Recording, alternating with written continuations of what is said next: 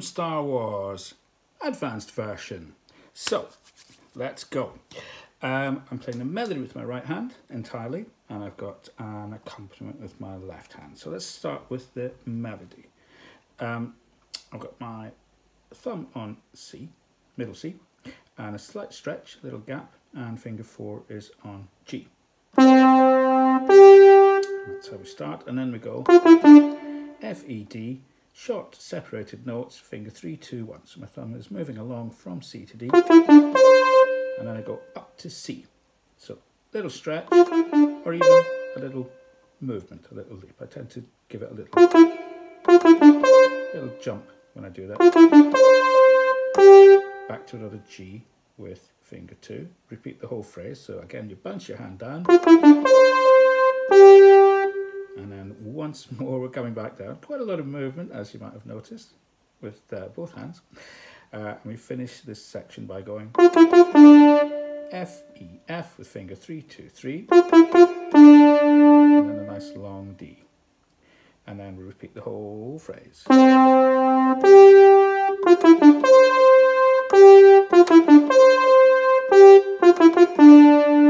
we come to a middle section, so I'm going to move my hand down to the left, finger 1, my thumb is going to go to G below middle C. 1, 1, 2, G, G, A. Then a bit of a stretch up to F. So the natural position of my hand would be to have my finger 5 on D. So it's 2 more keys further to the right. So a bit of a stretch. And then I've got a little run coming down. So F, E, D, C, C. Like that. And I've got D, E, D with fingers 3 and 4, and 3 again. A, B. So again, a little stretch of your hand. So the thumb goes to A, finger 2 plays B. That whole phrase goes.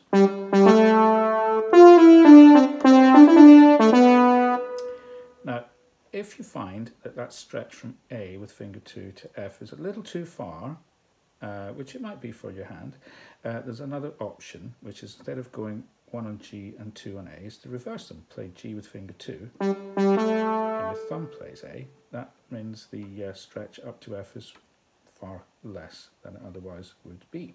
The advantage of playing like that is your thumb goes to A at the very start, and it stays on A for the final couple of notes. The next part of the tune starts the same. Instead of playing a double C, you play only 1, and then a little stretch up to G, back down to D with finger 2. I'll do that a little bit again. Alternate fingering for the beginning. And we've got a repeat of the first phrase. And here comes the fun. Moving all the way back up to the right on the keyboard. Finger 5 is up on C here. Finger 2 is going to start this section with a G. But we're going to play B flat and then A flat with these fingers 4 and 3. So G, G, C, B flat, A flat. Then we've got 2 and 1 playing G and F. Then we've got to cross over finger 3 to E flat here. So the technique that you may have learned of crossing over the top of your thumb. So you've got 3, 2, 1, E flat, D, C. And the whole section ends with a long G. I'll do that big run again.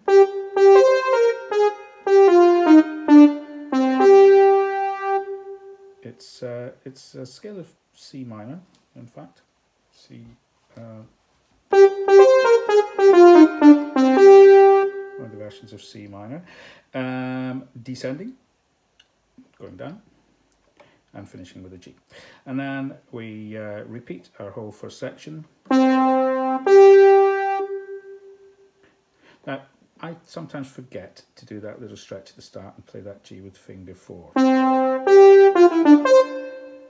Which makes it a little harder. It's not impossible. So if you, like me, sometimes forget to do that, and you do 1, 5, the tricky bit is getting from this D here, which you'll find you're playing with finger 2, without any gap at all. You've got to get up to C. Now it doesn't have to be joined. It's not legato, this section. It's a little separated, but it's quite a difficult thing to do, to hit that C accurately every time. So better if you remember, as I sometimes do, I'm going to play that G with 4, so that you can do the stretch from D with your thumb to C with finger 5. I'll do the very end when I've finished with the left hand. So here we go, left hand. I'm starting with finger 2 on C. That's the C below, middle C, the second C on from the edge of the keyboard. And I'm doing a little separated run. 2, 3, 4, 5, going down from C, B, A, G, and I do that once, twice, 3 times, and then I've got to move quite quickly all the way up to this note here, B flat, just below middle C, and I go, that's B flat, A, B flat, G, finger 2, 3, 2, 4, and that's at the same time as my right hand's playing. So let's look how that fits together. So at the start you're playing 2 notes in your left hand for every 1 note in your right hand, and then as you play this note C for the second time, you've got a 3 note run with your right hand, so it's together at the start, and then 2 other notes, and as you hit the high C you're hitting a B, both hands hitting G at the same time. And then, so before we begin the repeat, doing a couple of G's with your left thumb and then a stretch down to C. Bit of a stretch, but because it's your thumb and finger 2, that should be okay. There I go again, forgetting to use finger 4. Let me try to do that properly.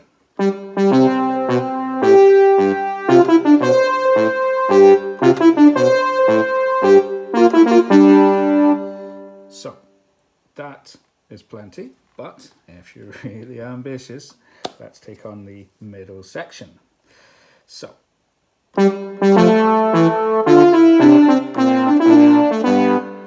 what's happening here is the right hand's leading it off with those 2 G's with the thumb, and then as you go up with the right hand, we're going down with the left hand. So we're starting a descending scale with your left hand, and it's all separated notes, and we're doing F, E, D with fingers 1, 2, 3, and then we use our good old thumb under technique to get to C with our thumb, and then we play B flat twice with finger 2, and a single G. I'll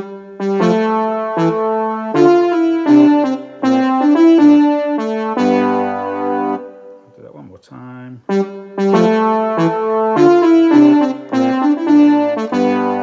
And then the start of the next bit is the same at the beginning. And then we have, as you go up to a G, you're doing G, D, and your left hand is going. That's B flat again, A, B flat, G. Great bit of the tune if you can get the hang of it. Tricky, but really, really satisfying if you get it. And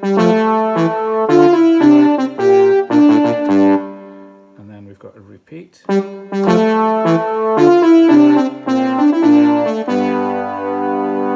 then comes the real fun. So the right hand is doing, and the left hand is going to play, thankfully, at the same rhythm, but it's going to be doing an ascending scale at the same time as the right hand is doing a descending scale. So your hands are starting on the outside, coming towards each other in the inside. And this is what we do. I've just played G with finger 4. I'm going to swap finger 5. So let's see what we do. We've got A flat and B flat with fingers 4 and 3, which is the same fingers as play the same notes up here, but not at the same time. Anyway. So we're going D, G, A flat, B flat, C with finger 2, D with your thumb, and then crossing over the top of your thumb, that same technique as we used Coming down with the right hand, we're going up with the left hand to E flat. We're going 3, 2, 1, E flat, F, G, and then to finish, crossing over finger 2 over the top of your thumb to play A flat, and then back to G. It's worth doing that again a couple of times.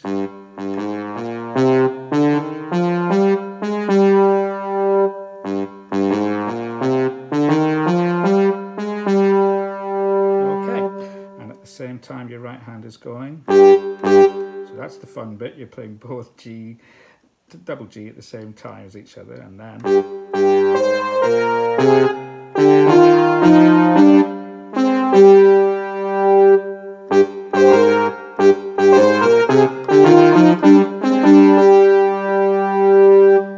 so if, like me, you make a couple of mistakes when you're doing that, that's okay. It's worth practicing.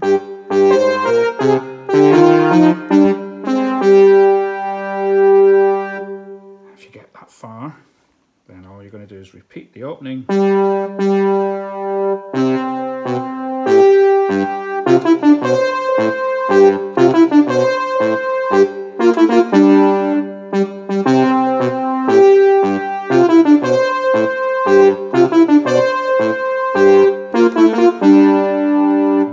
Finish, we're playing the power chord C5, which is a combination of C's and G's. So I've got C down here and I've got a G here, 5 on C, 1 on G. Right hand I've got finger 2 playing G and 5 on the high C. And if you don't get a standing ovation at the end of that, then life is really not fair. So good luck with that one. Very, very challenging, but I know some of you are up for that kind of a challenge, so good luck. See you all soon.